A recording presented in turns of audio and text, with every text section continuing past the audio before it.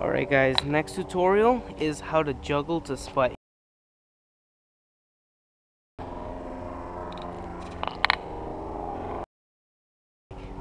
I mean, I'm not a complete expert on it. I can get it, just not every try.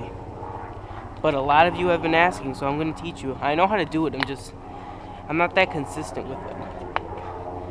Let me get one. There, that was one right there. I can get them, so don't worry, I know how to do them. So what you're going to want to do is practice throwing the tama up like this, pulling it up, and then here, Ken flipping it.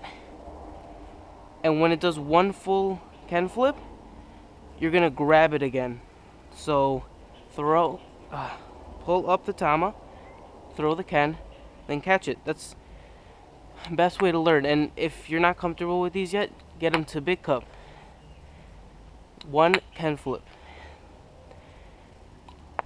So the next thing you have to do is when you're throwing the tama, throw it towards you. So throw it towards you so the hole comes, to you. Practice this a lot. Just get it in random positions and just feel the tama, and then just, try to throw it towards you. Throw it towards you like that. Practice this.